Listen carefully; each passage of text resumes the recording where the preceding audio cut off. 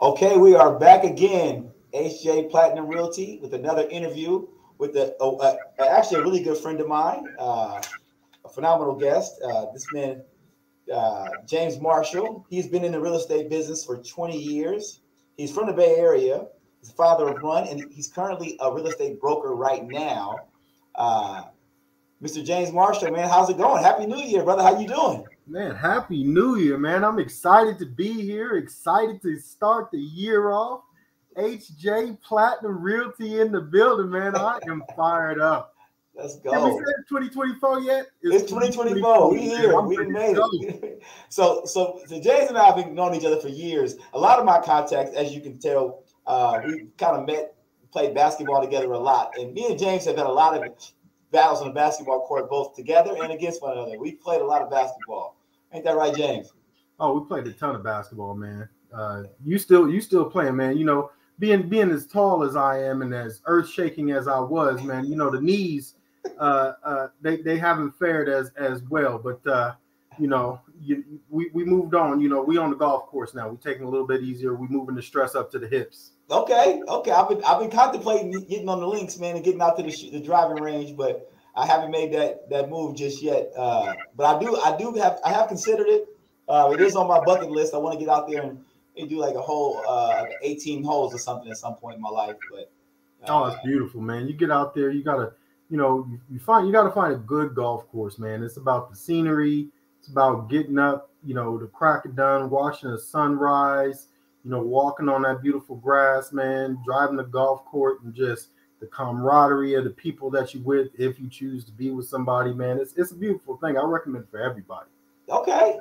Well, yeah, I got to get out there and check it out, man. That's kind of been the bane of it. I want to get out there, but I've been boxing. So James, also you've spent some time doing MMA. You've actually trained a little bit in MMA as well, right? Yeah, some might consider me a lethal weapon. No, nope, no, I don't.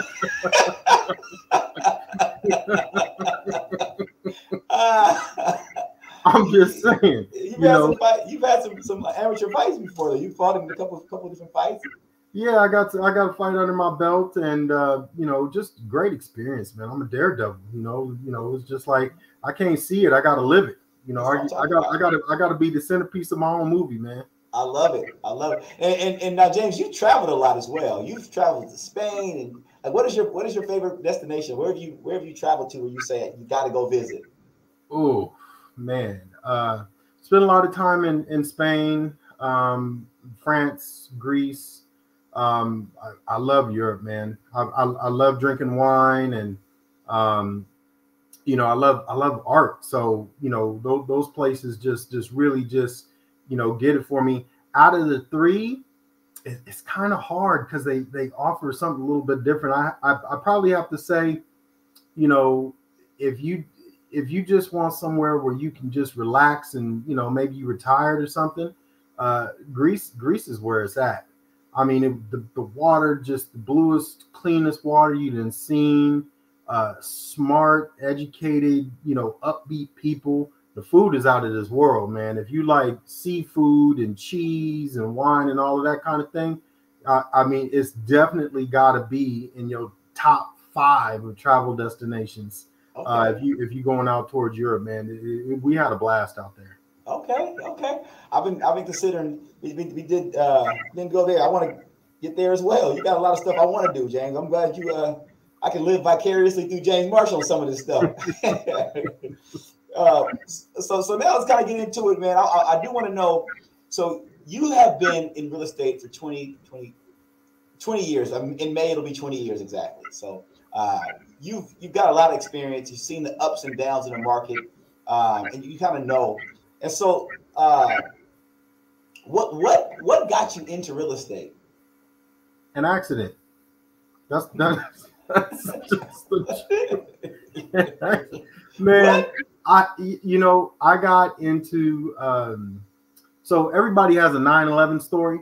Okay. My 9/11 story was I was on a car sales lot, um and well, actually, let me back up. I got fired from selling cell phones. uh and I won't go into the details of that, but I ended up getting fired on 9/11, ended up going to a car dealership, and quickly rose to being one of the best car salesmen there. And I happened to try to sell a guy a car who was in the mortgage business. And he said, man, I ain't never seen anybody try to sell like this. Let me show you how to really, change your life around and make some serious money.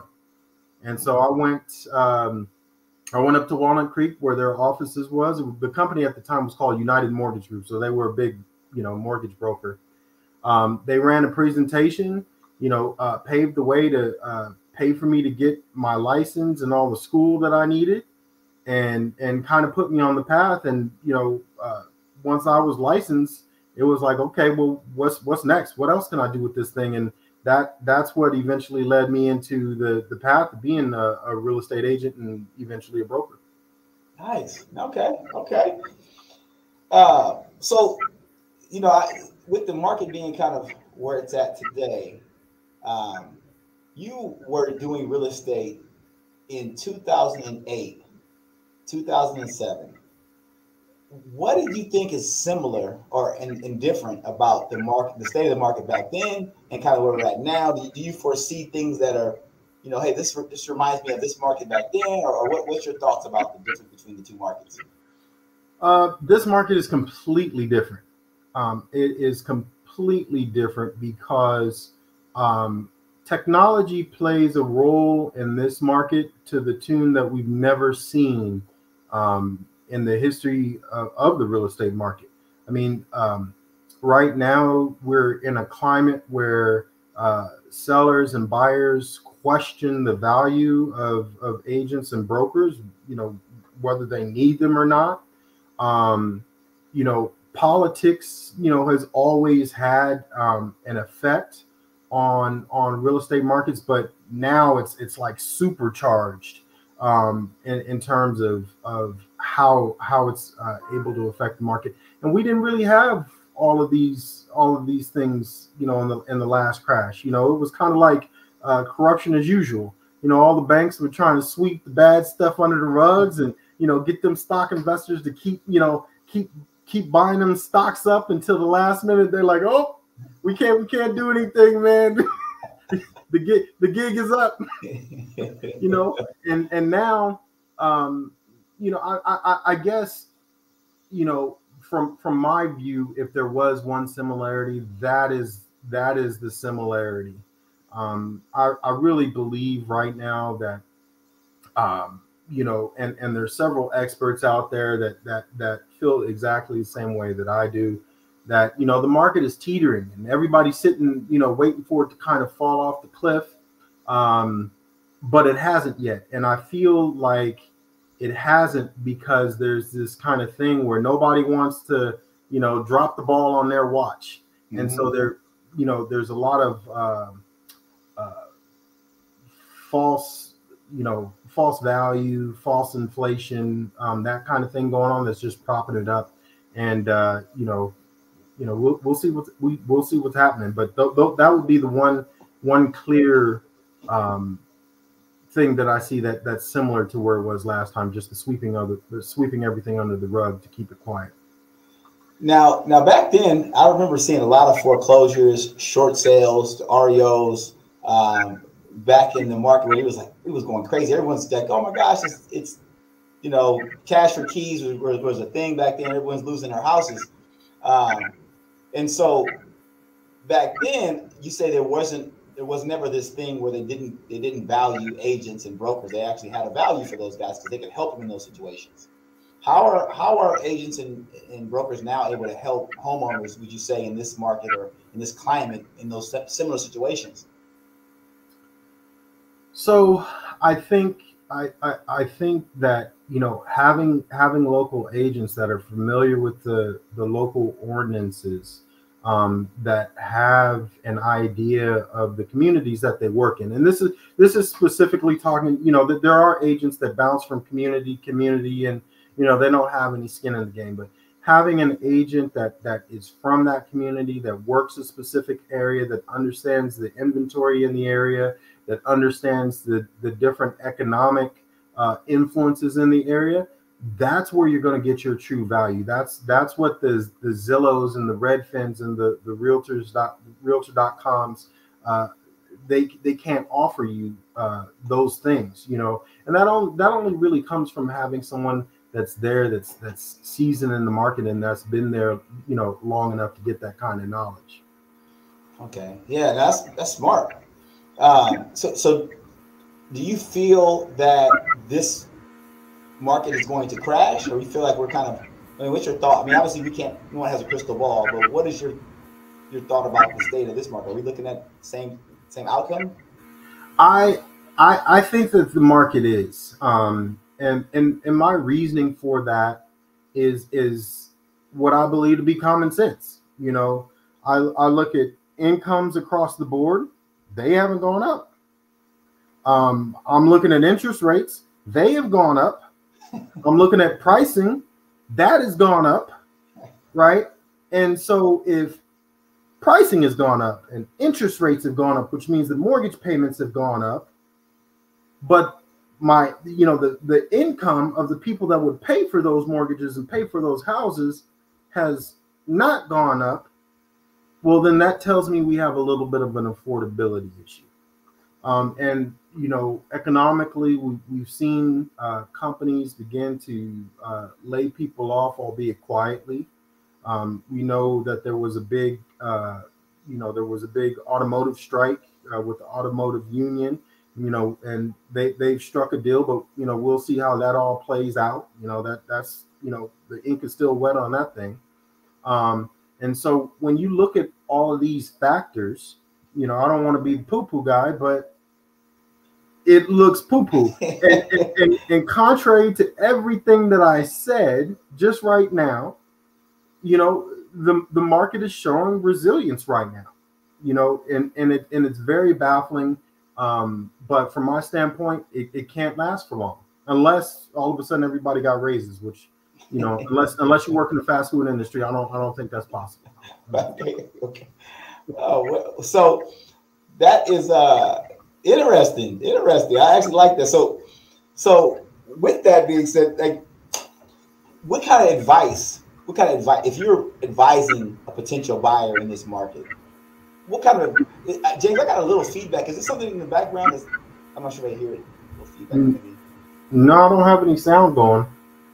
Maybe it's just on my end. One second.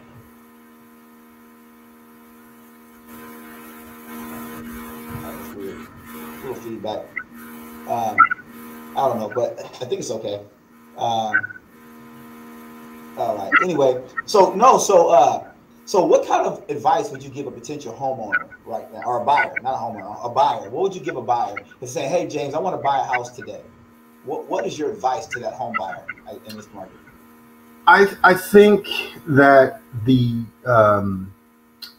I think for buyers coming into the market right now, particularly first-time home buyers, stop trying to swing for the fences. Our first house does not need to be the shiny new house and the absolute best neighborhood that stretches our pocketbook all the way, and all the family members come and go, "Oh my God, my baby got the most beautiful house." You know, we don't need to do that. You know, like we need to really draw inspiration from our parents and our grandparents. You know, that can-do spirit, that, you know, let me get something, let me just get my foot in the door, and, you know, I'll put a little bit of that sweat equity in there. I'll pull out the hammers. It don't have to be perfect. I'll make it as perfect as I can, because what happens is if you follow that strategy as a buyer, number one, you're going to be dealing with deals that I believe you'll have a lot less competition with, because, well, most people don't have a lot of imagination. They need to walk into a turnkey house. If it starts looking like, oh, I got to paint, or, oh, I got to do carpet, or, oh, I got to do this, it's like, oh, I can't do it. That stuff costs, you know, money. Whereas if you get into it, and, you know, you accept that it's not perfect, and you accept that you're not going to be there forever. Remember, most people move every 5 to 7 years. So, you know, you get into that thing, then you sell it, and now maybe you've got some equity. And when you've got equity, now you're cooking with grease, as my grandma used to say. Oh, yeah. You know, I got $100,000 worth of equity. Now I want to go buy. Now I can get the nice shiny house that everybody's, looking at, and I can go and put $100,000 down or $200,000 down, whatever you got. But a lot of times, I've got clients right now, that purchased in 2019, and their life situation has changed, and they're wanting to do some things, and they just don't have it, because they bought higher than they needed to. Oh yeah, hang on one second, Mr. Marshall. Hang on one second.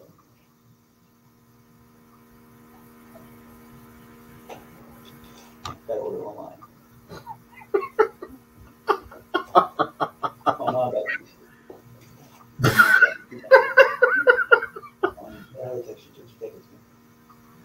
all right, sorry about that, James. That was my wife, aka, she kind of runs the show behind the scenes. So that's kind of what you were seeing there. I had to address that real quick, but she says hi.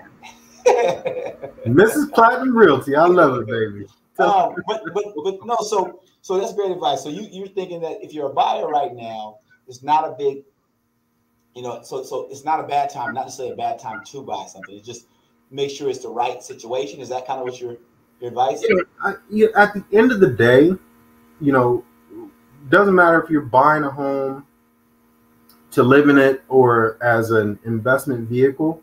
Real estate is an investment, and anytime you're doing any kind of investment for whatever reason, the deal needs to be structured properly.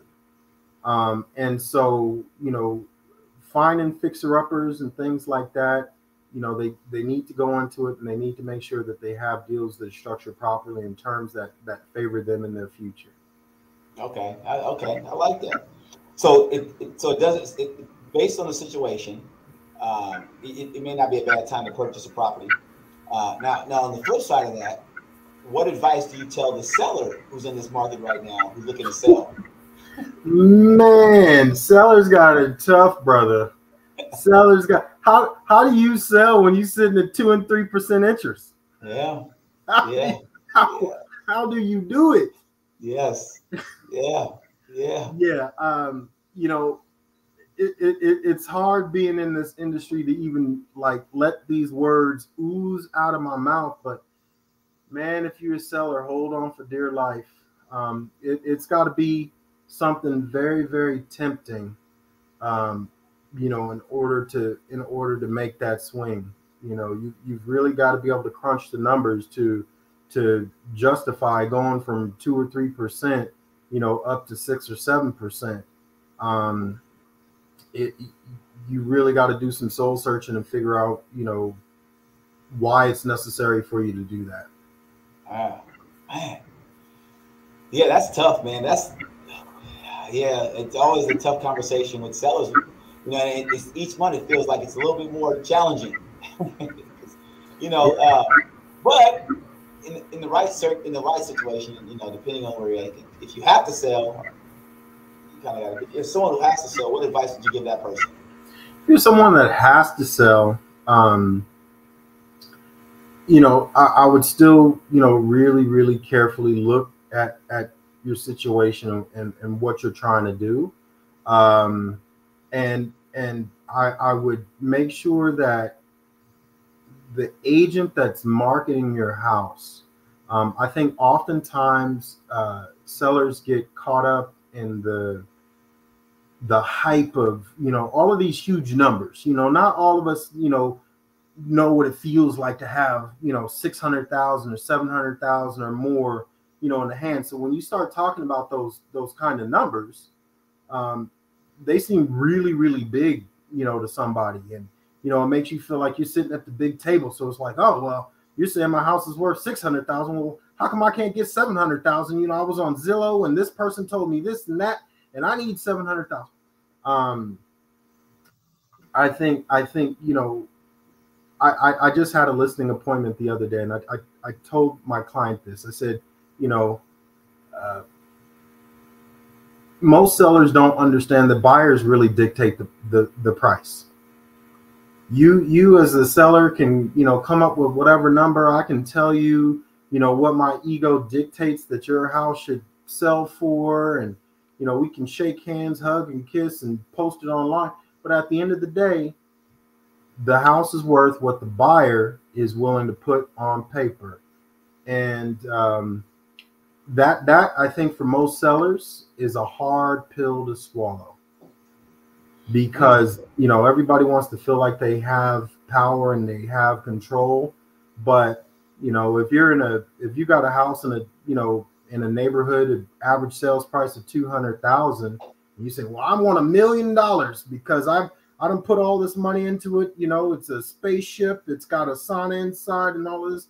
But it's like, no, all the houses around it is 200,000. So, you know, we can get a little bit more than that, but, you know, we're not going to get $1 million. And a buyer's not going to come and pay you $1 million in this neighborhood when they can go down the street and buy one for 200,000. Yeah, all the time. It's always the big eyes. I want to get the more. You see? No, I love it. Now, because you've been doing this for 20 years, what is the most challenging transaction that you've ever been a part of? Oh, man. Let me think. That's a good one.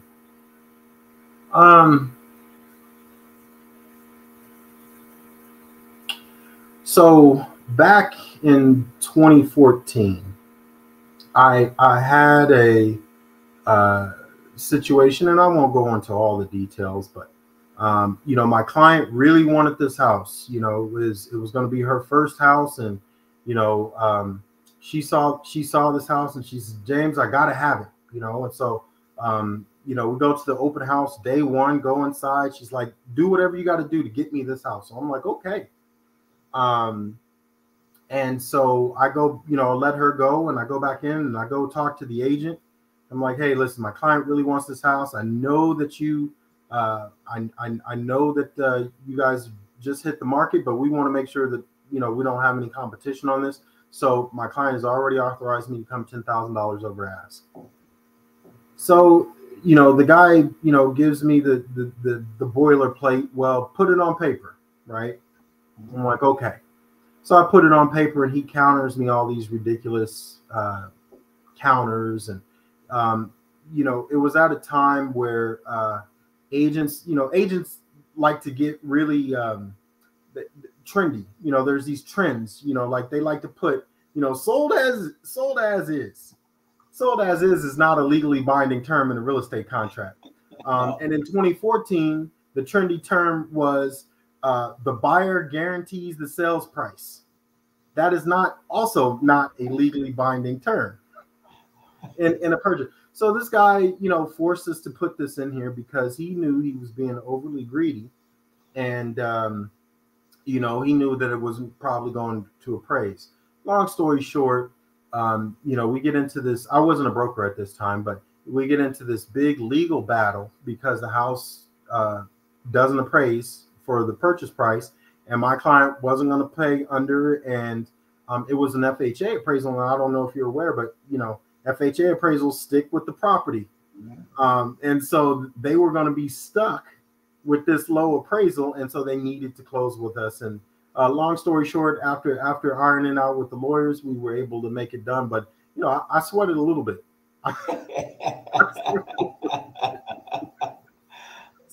Goodness, it's never fun to have the lawyers involved. It's never fun. No, never fun. But you know, I'm one of those ones where, you know, I'm there for my client, and in that particular deal, you know, I used a strategy. I don't know if you ever, you know, read The Art of War, but you know, use your opponent's strengths and weaknesses against them. You know, and the agent on the other side, he had an ego like most agents do, and his ego didn't get checked at the door, and so I had to do the checking for him. And so, you know, the lawyers got there, but you know, it was fun. It was nervous. You know, I'd only been in the business at that time 11 years. Okay. So, you know, and this guy, you know, this guy was one of those ones. I've been doing this 30 years, and you know, I'm on the board and ethics and all, and I'm like, you know, he had these big names, and I'm like, I'm just James. Yeah. Well, a lot of times ego can get you in trouble in this industry. Yeah. Get you in trouble. Try to be too too overconfident in your offer or whatever. Oh, yeah. You know. So, James, I appreciate your time. Now just tell me, so James, how if someone is in the area that you service, what areas do James Marshall? What do you service? What areas do you work in? And where is your area of expertise? And how can, if people want to find you, how can they find James Marshall?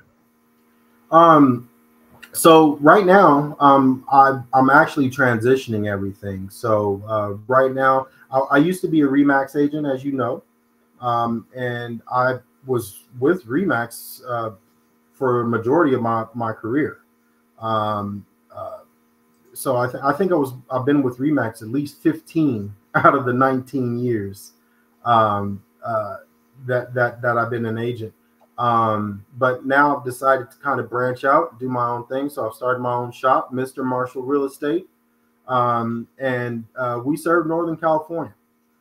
So primary expertise in Solano County, Yolo County, Sacramento County, Napa County, and Sonoma County.